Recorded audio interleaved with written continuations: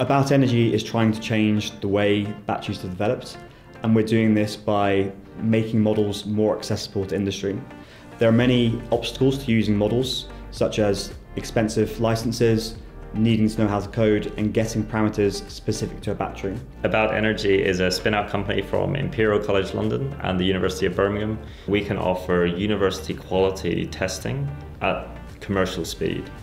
A huge amount of battery research has been done in the last 10 years in universities around the world.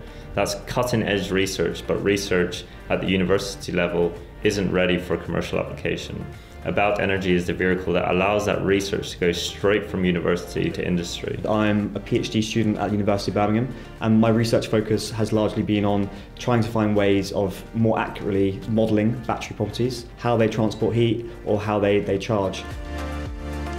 The Faraday Institution introduced me to Kieran, as we have two very complementary skill sets to offer basically a one-stop shop for battery testing.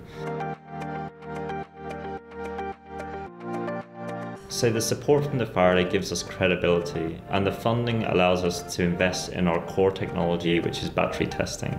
Our models can be used by both large automotive OEMs down to hobbyists that are designing an electric e-bike or scooter in their shed. We want to take that a stage further and build a database which we're calling the Vault.